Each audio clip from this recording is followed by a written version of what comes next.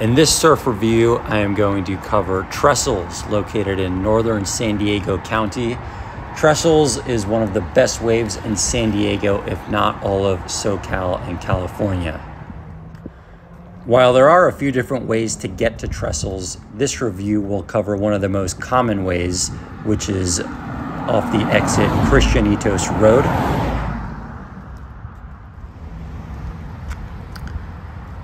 To get down to the break, it's about a 15-minute walk, half mile from the intersection of El Camino Real and Christianitos Road. You want to take a left at that dirt path and then follow that path all the way down to the beach. Keep following that path, which will lead you under the highway. Expect to pass other surfers and bikers on the path.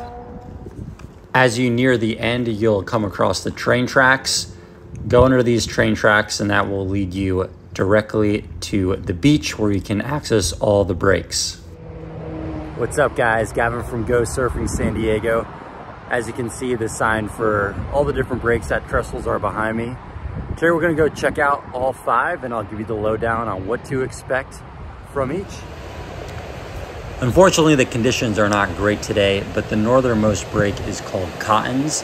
This is a long sloping left, best for a longboarder, but you can surf it on all board sizes. South of Cottons is called Uppers. This is probably the second most technical wave here next to Lowers. It's a long, steep right, best with a short board or a fun size board for your intermediate to more advanced surfers. Super fun rippable wave. This guy's catching a pretty good one again, despite the conditions being less than stellar today. Next up is Lowers, really the jewel of Trestles. This is where the WSL events are held annually. It is a long right, also with hollow fast lefts. Best for your shortboard wave, intermediate, expert surfers only. This wave gets super crowded, but for a really good reason. To the south of Lowers, you're going to find Middles. The names don't really match up, but this is Middles. It's the less crowded neighbor to Lowers. It has both rights and lefts. It's good for all board sizes and skill levels, a lot less crowded too.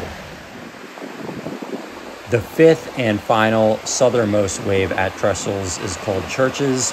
This wave is pretty slow. It's the slowest one of the bunch. Best for longboarding and your beginner to intermediate surfers.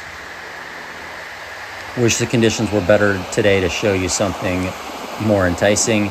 But yeah, take your longboard out here on any day and you'll be able to still catch some waves and have a good time.